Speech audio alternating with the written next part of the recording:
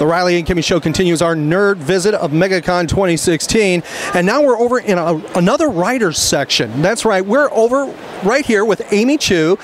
Might know her for Poison Ivy and plenty of other things, right? I'm not going to touch, I promise. The Joker told me not to touch. You see that? He said, don't touch. Sticker if you like. Hi. Hi there. Amy, thank you for being on the Riley and Kimmy Show. First of all, how's MegaCon 2016 been for you? Oh, best show ever. Seriously, I'm not lying. Yeah, best show. Very warm, friendly. Well, people are great, but honestly, I ran out of Poison Ivies like Thursday. I mean, and I brought a lot, you know, so it's just been wonderful. Excellent. Where's the next place you're going to be? Because when we upload this, MegaCon's going to be over. Next place I'm going to be, you know, because it's all a blur. Here I'll be in Charlotte for Heroes Con, and then I'll also be at San Diego Comic Con, and then Europe Comic Con. Woo! Busy times coming up in 20. Yeah, very busy. Now, because you're doing the cons, are you writing at all here? I mean, I think I have my laptop here for. Oh, see, I was wondering. And during the week when you're not doing a con and something like that, is there a set schedule Amy writes? Are you one that does all the time? But you know, I'm also a mother of 2 children, so I have to write when I can. So when they're at school, I write. When they're at soccer practice, I'm writing. I write. Yeah, I have to multitask. Okay. What age was it when you decided to be a writer? I know you have degrees and multiple degrees, and that would be giving away my age. I don't want to do your age, but okay. Well, no, when you decided to write, when you decided I actually didn't. I started. It's interesting. I was thinking about this because I could just as easily not be a writer. It was not necessarily encouraged or discouraged in my family. It was just not something I really legitimately thought I could write fiction. I just didn't think I could be good at it.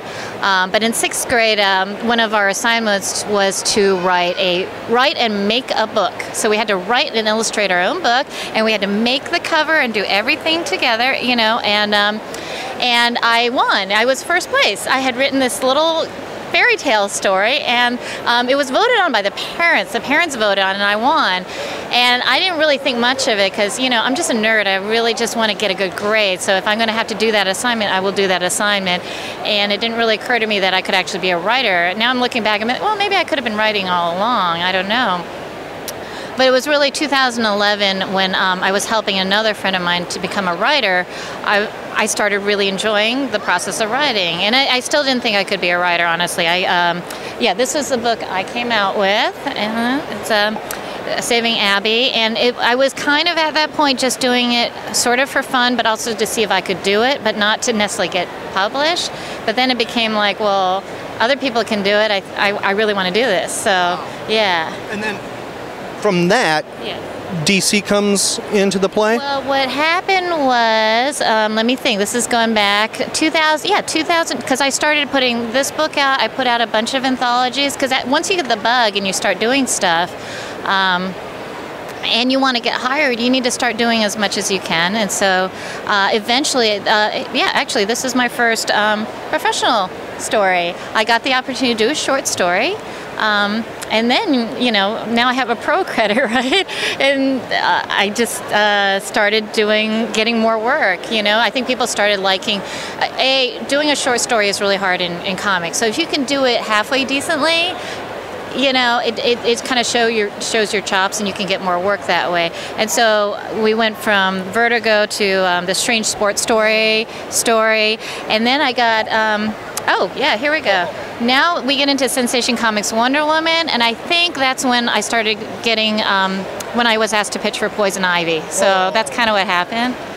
Now, do you write a little different per artist that you might be dealing with? I do, because it just helps me, and I think it makes for a better comic.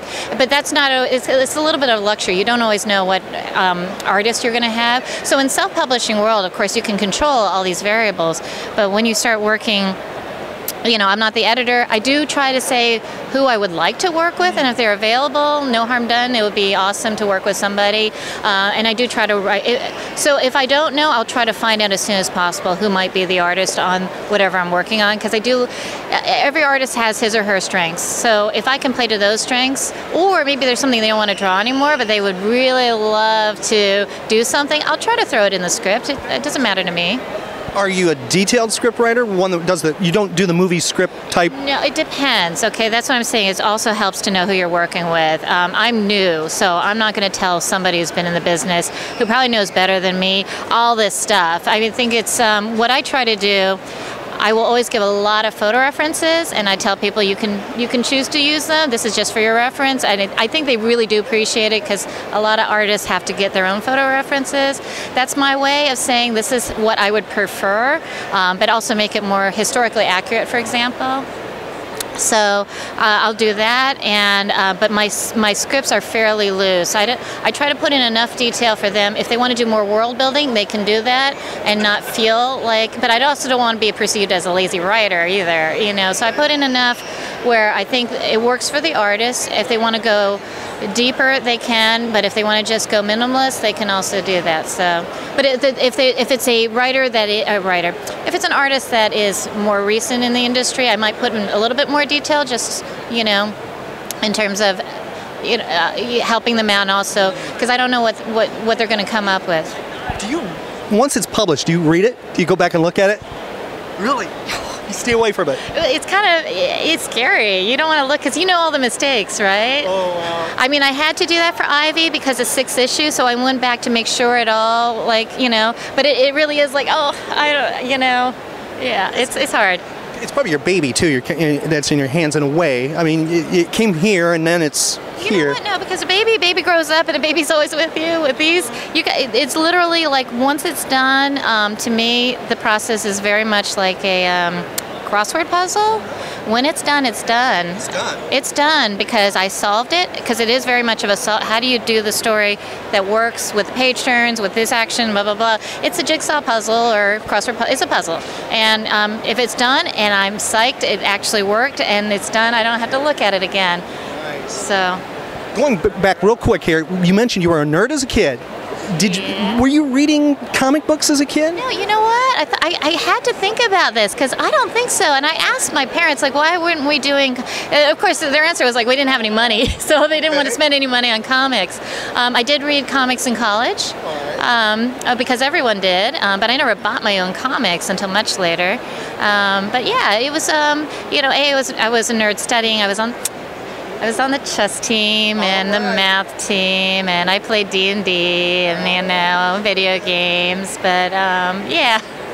Do you read now for pleasure? Can that happen in Amy Chu's world? No, I shouldn't say it. I do. I would love to. I have a huge stack of stuff. But a lot of it is really I read for work, because I want to get better as a writer, and I know some people, like, you know, I'm always looking for new ways of doing things, how to make my story structure, my arcs better.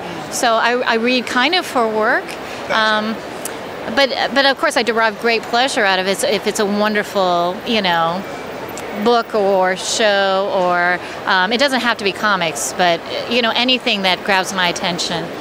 Being the writer, you're in America. Is that great American novel in you? You don't want to go that world? Comics. I really like writing comics. I think prose to me is terrifying. I really, really like comics. I'm not saying it will never happen, but to me it's a whole different ballgame. Comics is about constraint. You know, 20 pages, can I do it within 20? Prose, I don't know. There's a lot of words there. I'm a visual person. Okay. Yeah, I don't know that I could write a novel, honestly. I'm being totally honest about that. It doesn't excite me. Okay. It just does not. I can see doing maybe a hybrid book, you know, maybe especially for teenagers or a choose your own adventure, but something that does not involve, and also I really, really like collaborating. To me, prose is very solitary, and I'm just not someone to sit there and churn out something. What's important, what I love about comics is when I do the script and it goes to the artist and it comes back, it's different. It's wonderful. It's their interpretation, and I riff off of that. When we go do another couple of rounds, and I change the dialogue and work with them on, yeah, it's wonderful. I enjoy that part. See, I'm a frustrated unfinished writer. You know, I got all these projects, you know, and and you it's like, boy, I want to get out of here right now and start writing because the enthusiasm's there. Well, I love to, and also it's new for me. I'm not jaded or anything, but it's cool because once you do it and people like it, it's like a drug. You know, when people say, I actually liked your book, and I'm like, you really liked it? That's kind of cool, you know? When I was in business, it's not like anyone ever said, we really love that PowerPoint you did, you know? That market segmentation, that was pretty awesome. Doesn't happen, but you know, you write something like Ivy and people are like, oh my God, I was really moved by that. Like, oh my gosh, I can actually, you know, affect people. So. And bring happiness in a world sometimes that needs that, you know? Happiness or, you know, in some cases, excitement or just, you know, hopefully a little bit thought-provoking. That's what I like, you know? Well, I hope for those who are unaware of Amy, head to your local comic book store, get her material, ask for it if you don't find it, because I think they will be quite happy, especially checking out Poison Ivy and all the other rich material you have. Thank you, Amy. Nice to meet you. Thanks. Nice to meet all of you.